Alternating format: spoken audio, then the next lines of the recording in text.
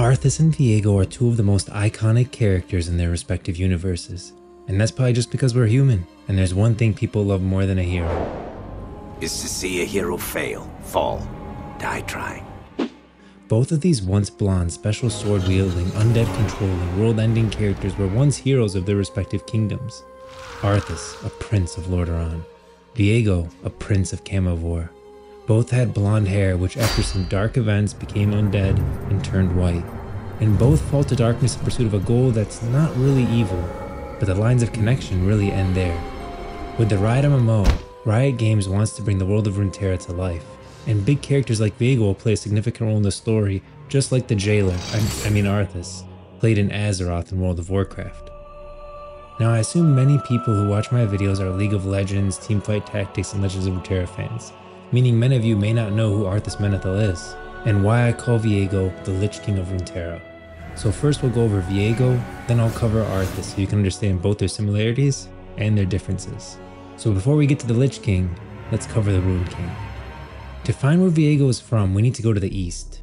Not the east on the map of Runeterra, farther. There we go. So far east it's not even on the official map of Runeterra by Riot. Few know of this kingdom to the east, whose name lies all but forgotten among the ruins that dot its shores.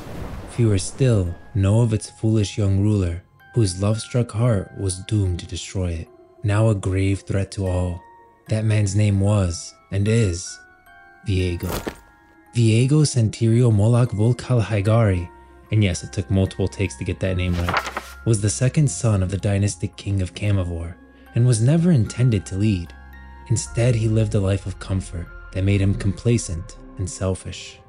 His mother died giving birth to him, and as the second son, his father paid him little mind, since he was never destined to rule. Yet when his older brother died unexpectedly, Viego, who possessed neither the inclination nor the aptitude for rulership, suddenly found himself next in line for the throne. Before his brother's death, he had a daughter named Kalista, making Viego Kalista's uncle, but she was more like an older sister to him. They had been raised together, and he had always looked up to her. He was never meant to be the next king. That should have been Kalista's father, the firstborn. But his unexpected death placed Viego, his younger brother, next in line.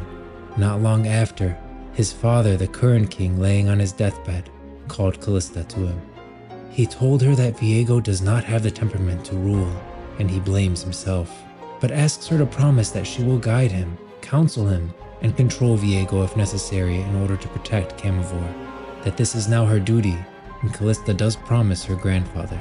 With Viego's father and older brother now dead, Viego must step into his role as king of Camavor. But to become king of Camavor, there is a ceremony that every prospective king must undergo. It is where the future king must take up the king's blade. Its name is Sanctity, an immense sword which exists only in the spiritual halls of the ancestors, except when called forth by the rightful rulers of Camavor, or when summoned by the priests for the judgment of a new sovereign. The halls of the ancestors is basically the afterlife for Camavorians according to the people of Camavor. This is somewhere in the spirit realm of Runeterra. We don't know too much about it beyond that. The spirit realm itself is a parallel pocket of existence to the physical realm, both of which make up the realm of existence of Runeterra. Every monarch of Camavor wore the Argent Crown, which is a belligerent tri-spiked circlet, perfectly befitting the long line of belligerent rulers. But Sanctity was the true symbol of the throne. The primacy of whoever held Sanctity was undisputed, and to possess the blade of the king was to be soul-bound to it. Although not every heir to the Camavorian throne survived the ritual of binding, dozens of heirs had perished in the Sanctum of Judgment to Sanctity. This is why some called the blade Soul Render, and was feared by Camavorian heroes and enemies alike. You would think with this knowledge the previous king, Viego's father, would have paid more attention to Viego, his second son, as the first may have had just had his soul consumed by Sanctity in the end. But Viego's mother died giving birth to him, so maybe that had something to do with his father and some resentment, which is why he didn't pay Viego much mind. Anyways, I'm going to read a bit from the book Ruination here just because I want to do it justice. Viego waited expectantly for the ritual to begin, looking up at Kalista by his side. "Tell me again of my father's last words," whispered Viego. Kalista stiffened. "He said you'd be a great king," Kalista lied. "That you'd eclipse even his great deeds." Viego nodded. trying to take comfort in her words. Then the blade of the king appeared, and Kalista's breath caught in her throat as she looked upon it. "You'll be with me, won't you?" he whispered urgently. "I don't think I can do this alone. Rule, I mean." "I'll be with you," said Kalista. "I'll stand with you as I always have. I promise." This was a boy thrust into a position of rulership he was not prepared for due to a lack of a mother and a negligent father. But still, Viego gave her a nod and turned back to sanctity, hanging motionless in the shaft of light. In seconds, the moment would be lost. The time of judgment was now. The priest's chanting reached a fevered pitch. Smoke coiled around the sacred blade like many serpents, writhing and twisting. Without further pause, Viego stepped forward and grasped the sword, closing both hands around its hilt. His eyes widened and his pupils contracted sharply. Then he opened his mouth and began to scream. Moving past this moment, Viego survives the ceremony and does indeed become the king of Camavor, able to summon sanctity from the spirit realm at his whim. Still, he showed little interest in his position until he met a poor seamstress, Isolde. So taken was he by her beauty that the young king offered her his hand in marriage, and thus one of the most powerful rulers of the age was wed to a peasant girl. Their romance was enchanting, and Viego, who had rarely shown interest in anyone other than himself, devoted his life to her. The two were inseparable. He scarcely went anywhere without Isolde, always lavishing gifts upon his queen, and his attention could seldom be broken when she was present. Here is an excerpt from Queen Isolde's journal during this time. "Viego's love and his willingness to listen give me such hope. He is imperfect, aren't we all? But he wants to be better. More importantly, he wants Camavor to be better. He gets so impassioned when we speak late into the night of all the improvements we will enact. With him at my side, and with Kalista guarding our backs, I know we will succeed, despite the misgivings and machinations of the court." She goes on to say that "the courtiers and aristocrats despise me for my humble bloodline and foreign bearing, and ignore me whenever not required to do otherwise." This excerpt shows Viego's love for Isolde and for Camavor. It also shows how the court saw Isolde, a foreigner with no right to rule. Viego's allies fume. With a queen of a noble background, some plotted in secret to end their new king's reign before it had begun. His nation's enemies, meanwhile, saw an opportunity to strike, and the vipers began to circle. They hated that Isolde was lowborn. They hated that she was foreign.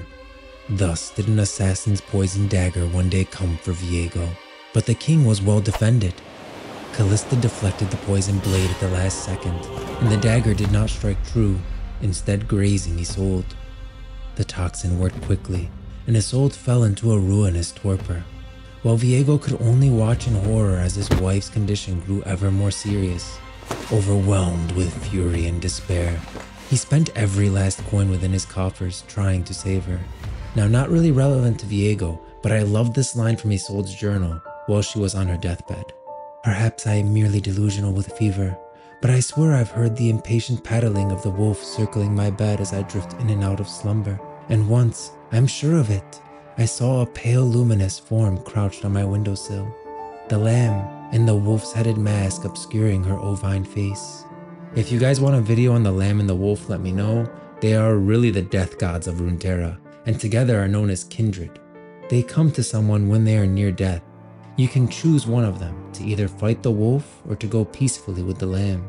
It seems everyone on Runeterra gets to make that choice when it comes time for them to die. That is what's happening in the Still Here cinematic, by the way. Tryndamere sees the lamb, but instead of going peacefully, he chooses to fight the wolf.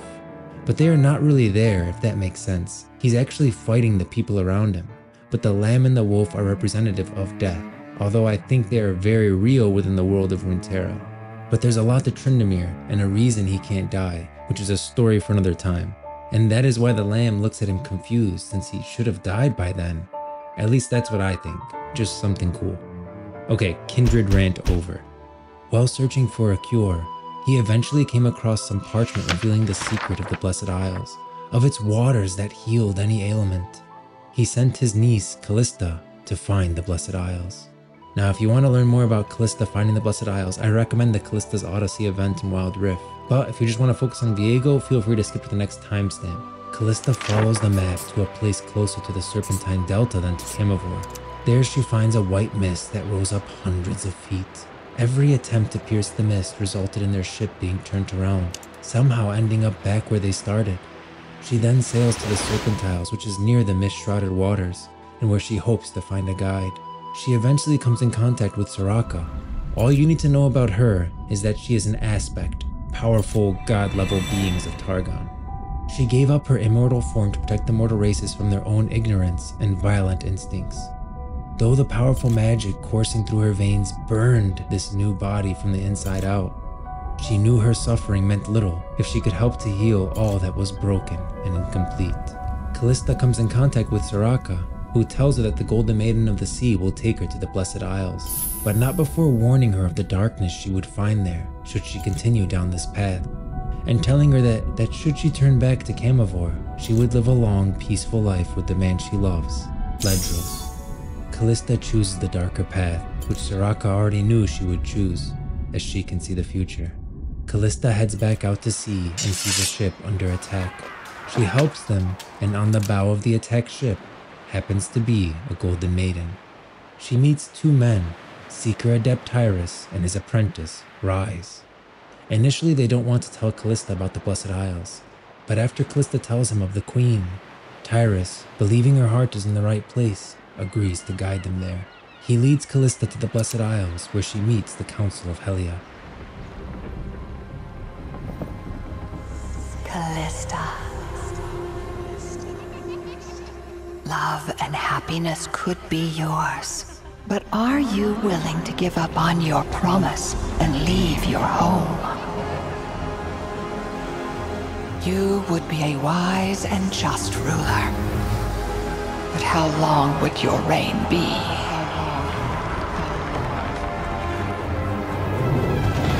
Honor the promise you have made, but anticipate that darkness might ensue.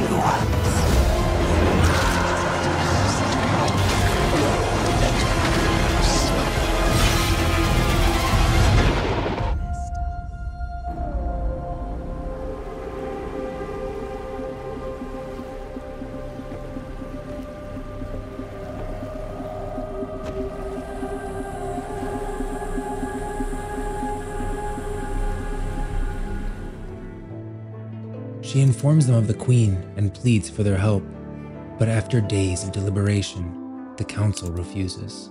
As Kalista is leaving, she is stopped by a man named Urlock Grail, the Warden Prefect of Thresholds. He informs her that the council lied to her.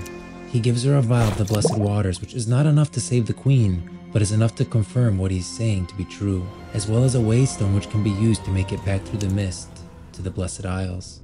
He tells her to bring the king and the dying queen here, as the council will not be able to refuse them when they are on their doorstep.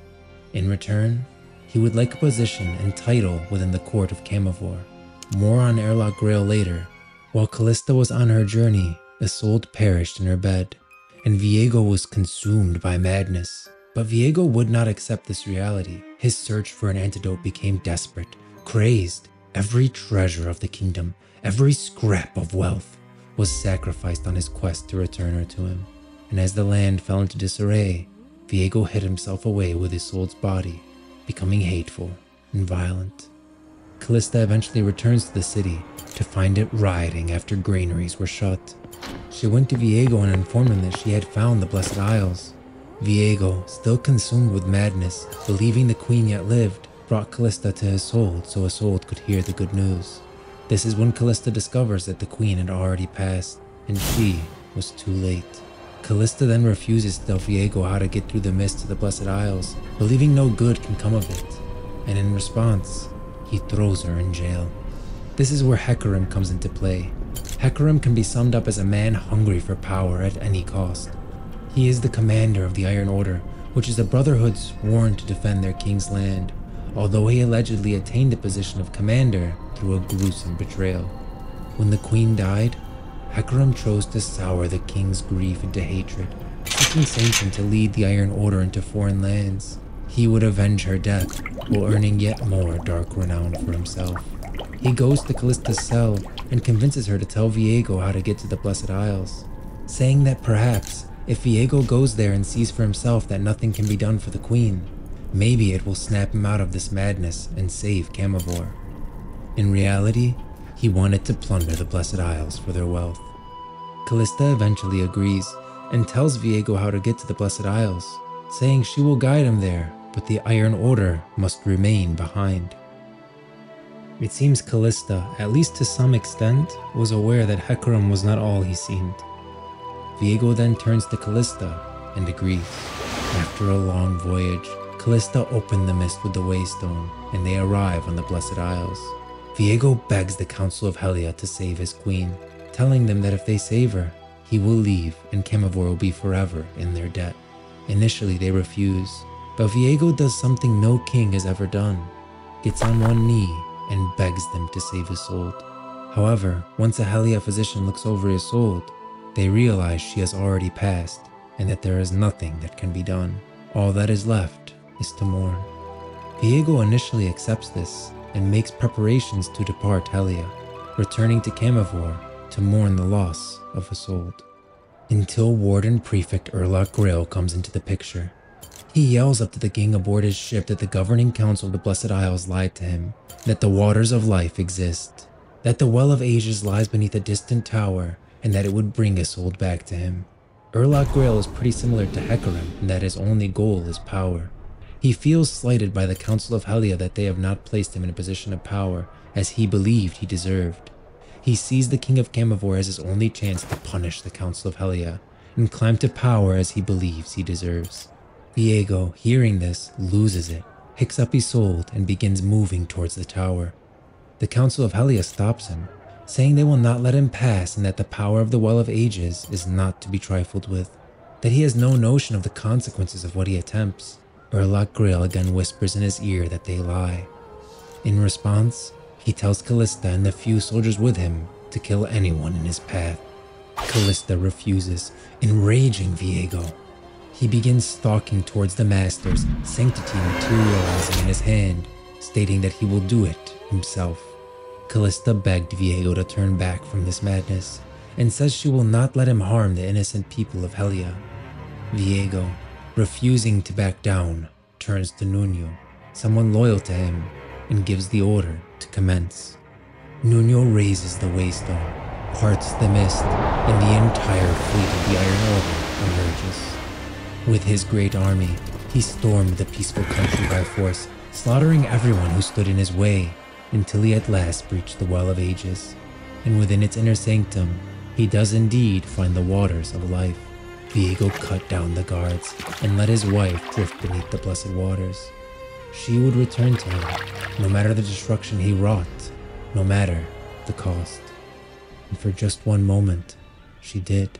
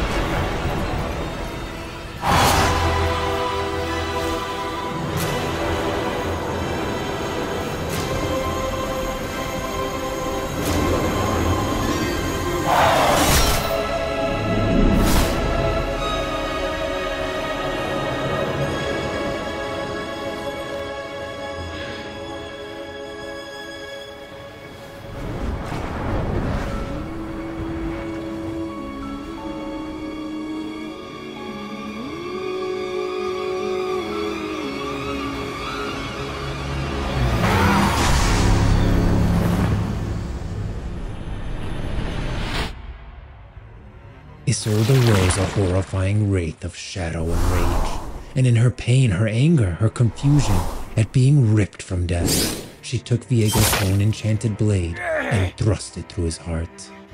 The magic of the waters in the ancient sword clashed, and the chamber's energy erupted, tearing across the aisles and trapping everything it touched in tortured, conscious undeath.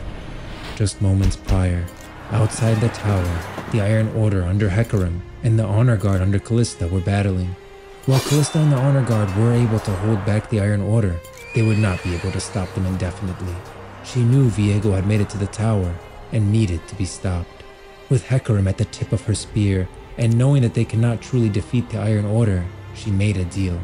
The Iron Order lets the Honor Guard through to stop Viego, and in return, she will let Hecarim live. Hecarim agrees.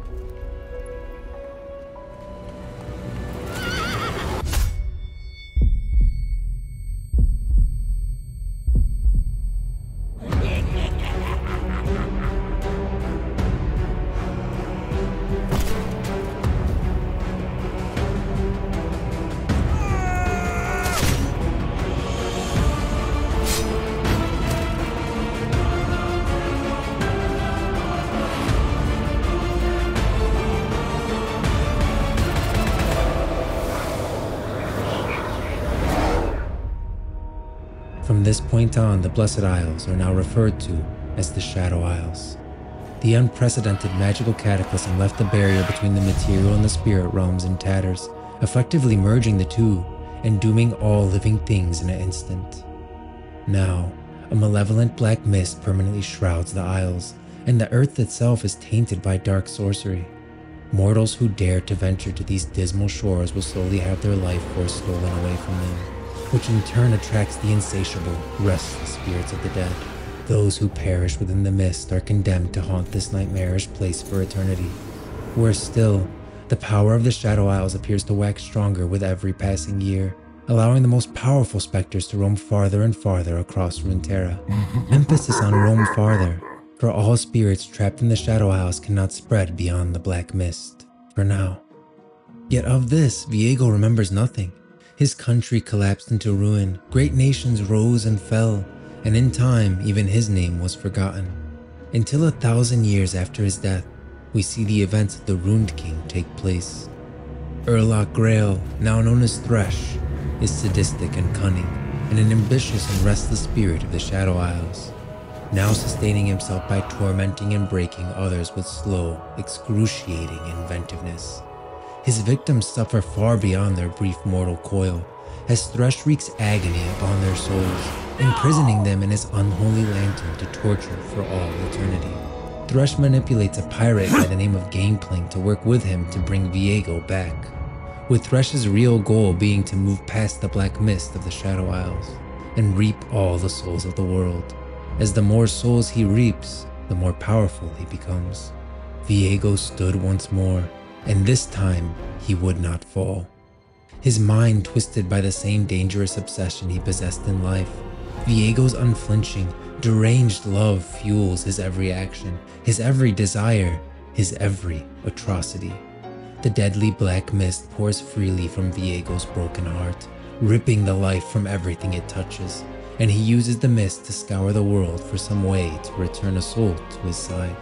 Legions will fall before him, only to rise again in his service. Continents will be swallowed by living darkness, and the world will pay for every moment of happiness it stole from an ancient ruler, laid low by an all-consuming love. He cares not for the destruction he causes, so long as he can see Isolde's face again. His reign is terror, his love is eternal, and until Isolde returns to him, all will fall before the Ruined King. So now you know who Viego is, let's get to Arthas. But this is a Runeterra channel, not an Azeroth channel, so I don't want to make this a whole thing, otherwise this video will probably be like an hour long. I really think the official lore short from World of Warcraft does a great job. If you've already seen it or know the story of Arthas, feel free to skip to the next timestamp. It's like 3 minutes. Here it is, Arthas Menethil. Arthas Menethil, son of King Tyrannus Menethil II, the ruler of Lordaeron. As a promising young paladin, Arthas was trained in combat by Muradin Bronzebeard and learned the ways of the light under Uther the Lightbringer. Soon after his induction into the Knights of the Silver Hand, a plague gripped the Northlands of Lordaeron.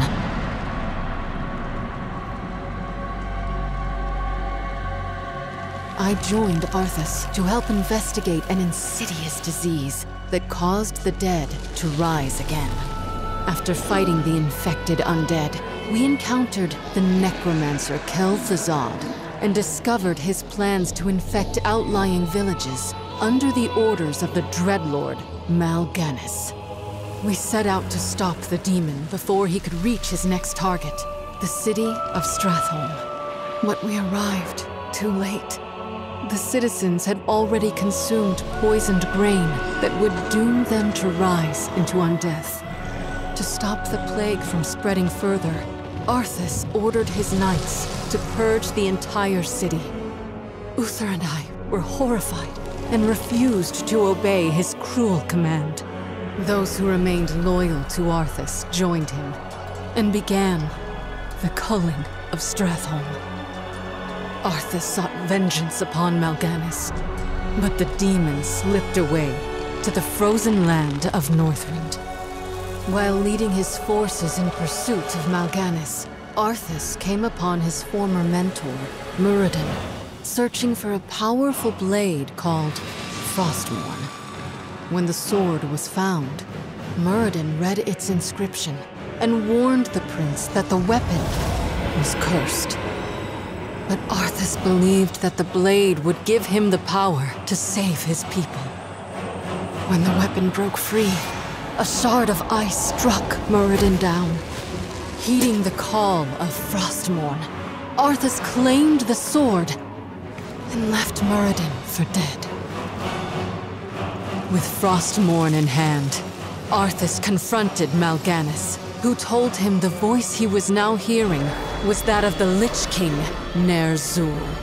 Obeying his new master, Arthas slew the Dreadlord and abandoned his troops as he pushed deeper into the frozen north. When Arthas returned to Lordaeron, the kingdom rejoiced at the homecoming of its beloved prince. But that joy turned to ashes when Arthas entered the throne room and ran the accursed blade through his father's heart. Arthas scourged the land in the name of the Lich King, Ner'zhul.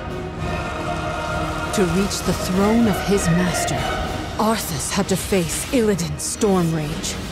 After a grueling battle, the victorious Arthas ascended to the frozen throne. He drove his blade through the ice, releasing the spirit of Ner'zhul from its icy prison. The two beings merged into one and became the true Lich King. Should he rise again from the frozen north, all of Azeroth will face his wrath. So now you have a pretty good understanding of both the Ruined King Viego and the Lich King Arthas. One thing I do want to point out in that last cinematic from Arthas is that his whole goal was to save the people of Lordaeron. That was his goal. His end goal was to save the people of Lordaeron. Even when he was killing everyone in Stratholme, that was to save the people of Lordaeron, the few for the many. I just wanted to make sure I point that out before I get into everything else. But yeah, the things they have in common, right? Very superficial. Blonde hair, both were princes, both fall to darkness on the path to something that's not actually evil, and end up controlling the undead. Really after that, the similarities stop. One thing I do want to say is why these characters are so compelling, and then I want to explain to you why Viego is at risk of being kind of ruined in my opinion. So both of these characters are compelling, I think, because they're relatable. You ever heard that analogy where you have a train and there's two tracks? One track has a ton of people on it, the other track has one person on it. And the choice might seem obvious. Oh, you choose the track with the one person on it. Arthas does kind of make that choice, because if he lets in Arthas's mind, if he lets Stratholme die, he can end the plague there. And by ending the plague in Stratholme, sure, he has to kill everyone in Stratholme. One, they're already infected in his mind. They're going to be turned into undead. If he sacrifices himself in a way by killing his own people in Stratholme before they can even become Scourge, he can stop the plague and save the rest of Lordaeron. So he's choosing the one for the many, like the few for the many. What does he do after that? Okay, now Mal'Ganis flees off to Northrend. You expect Arthas just to stay back after this guy literally almost annihilated his entire kingdom, turned almost everyone into Scourge? He has to follow him to Northrend because he doesn't want this to happen again. And he's already shown that he's willing to sacrifice himself to save his people. And he has a voice line. He says, I would gladly bear any curse to save my homeland. Now, I call out to the spirits of this place. I will give anything or pay any price, if only you will help me save my people. That's why he takes up Frostmourne. The road to get Arthas to a dark place is paved with very, very good intentions. And that's super relatable to us. I mean, you never want to be in a position that Arthas is in, but it's relatable. Like you can put yourself in his shoes and see, like, would you end up that same way? Would you choose something different? Would I chase him to Northrend? Would I pick up Frostmourne? Would I sacrifice Stratholme? Because Arthas actually isn't a bad guy, but then you can see how his choices got him to a bad place where he became the Lich King.